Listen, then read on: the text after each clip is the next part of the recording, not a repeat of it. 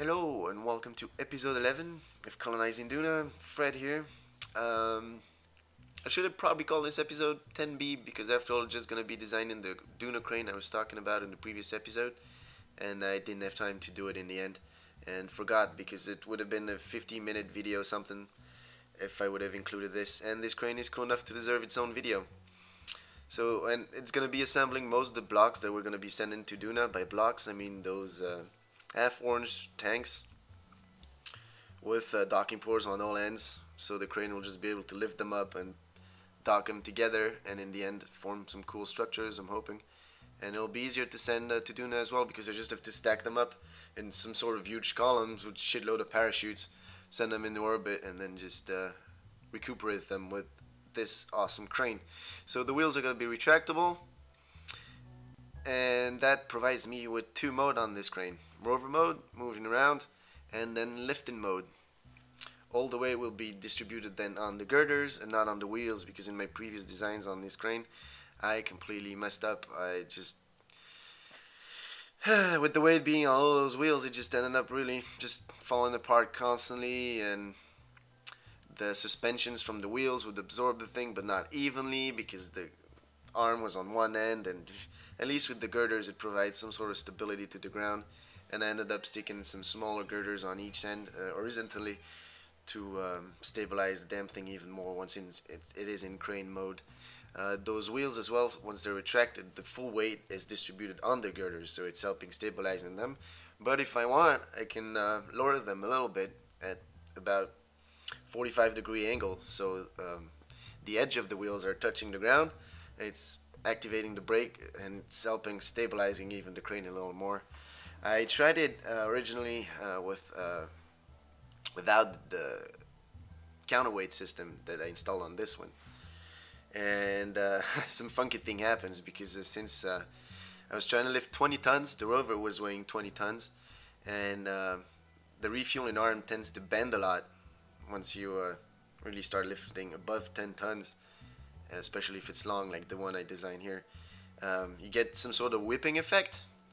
And so for a second I'm like, oh cool, I'm lifting it, and the weight, well, the fuel tank I was lifting up started going down again, and it whipped my rover back over end and crashed. So that wasn't good.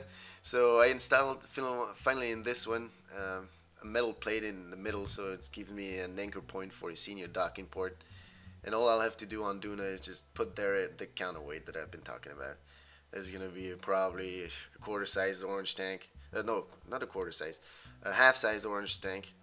I keep saying half-sized orange tank. It's just, I hope you know what I'm talking about. It's just the one that contains half the fuel that an orange tank would.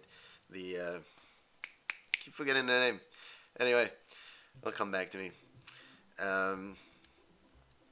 Just docking it there, just picking it up with the crane, docking it there, and then I got the counterweight. That means I can lift 20 tons if I got 20 tons there. Those fuel tanks weigh 18 tons, plus the two docking ports, one on the top and bottom. It should be like 19 something, so it'd be just right. And that should allow me to build the base. So the base will be base. The base will be base. Yeah, sure. The base will be built around a Lego approach, as I said, with those building blocks. So I can just stack them up on top of one another, make some towers and some cool stuff, I'm hoping. And in the end, building those habitation modules and stuff. I'll have to pretend they're habitation modules. There'll just be fuel tanks with solar panels on them and things. But I'm also planning to send some hitchhiker modules and stuff and just pimp them out. But most of the structures are going to be made out of fuel tanks and things like that, just to. Plus, it never hurts to have fuel on the ground. Because after all those rovers, that refueling rover is going to have to be refueled somewhere. So, and I was talking earlier in previous episode about making two bases on the surface in the end, once I got the space plane built. But I've been sidetracked with this crane, because I was thinking about it while I was sending the last rover to Duna, and I'm like, damn, I need a crane. That'd be so cool.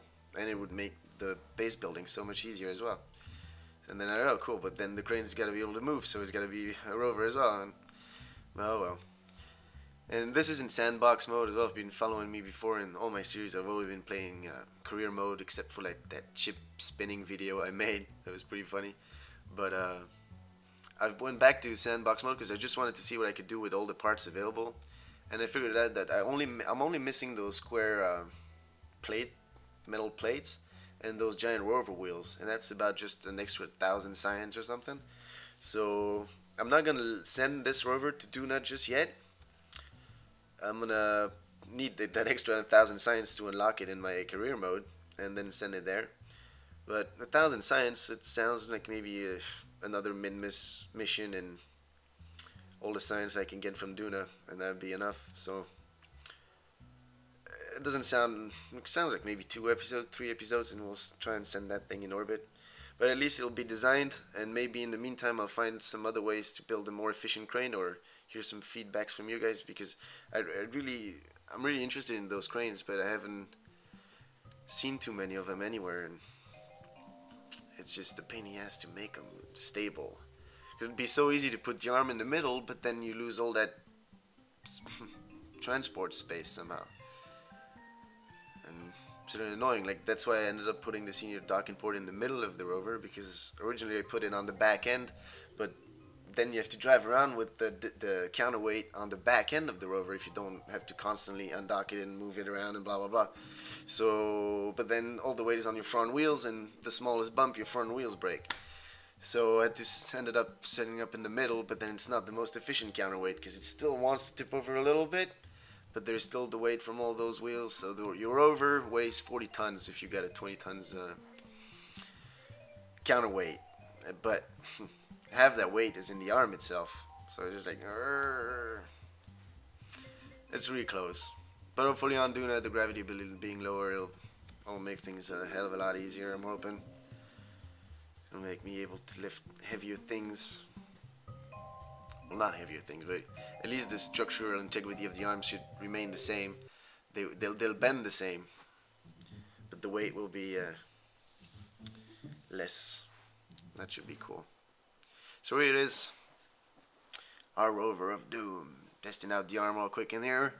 Of course, 2 of the wheels are not in the right group, but it's not the most important thing. So here's what I was talking about setting up the wheels at some sort of 45-degree angle, so you're still helping with stabilizing the rover itself. And here you might start seeing the bending, because the arm is really huge. How am I gonna send that thing to orbit? What have I designed? Well, it's gotta be sent probably with a really heavy shit below it. I don't know. I could use that docking port where it's set in the middle.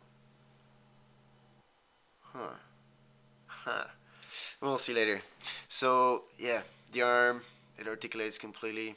There's a power hinge right behind the senior docking port, so it can pivot 180 degree one side, 180 degree the other. So it is pretty awesome, and you can rotate all around it. All those are they pistons? Yeah. No, cylinders can also extend, so it gives another extra reach, and I love that thing. This rover is so cool. Yeah, too bad the wheels are not in the right groups, but that's just small detail, because it just looks retarded that way. It's like, oh, I can't lift up, oh, I want to get up, oh, no I don't. But there it is. It's ready to drive, and it kind of looks like a Scorpion too, especially the way that arm is set up right now. But it's sort of on purpose. This is going to be called the Duna Scorpion Crane, the DSC. Could be the Duna Roving Scorpion Crane, but that just gets longer and longer, so just call it the Scorpion Crane. And I haven't seen that many crane design anything videos anywhere. If you guys have some, please link them, because I'm really intrigued. I need something similar to this to build my base on Duna. So if you have any ideas, anything that could help, link, and I'll try it, because I'm not in desperate mode, but I'm really trying. And this can probably do it for me. So here again, stopping the rover. Should have probably put a counterweight on it, so you could have seen it driving with 20 tons on it. It doesn't change much, because those rovers drive as fast with 20 tons as with nothing else, so it doesn't matter much. More parachutes, more solar panels, more batteries, and that rover is good to go. It is. The Scorpion waving goodbye to you. Guys, thanks for watching. See you later.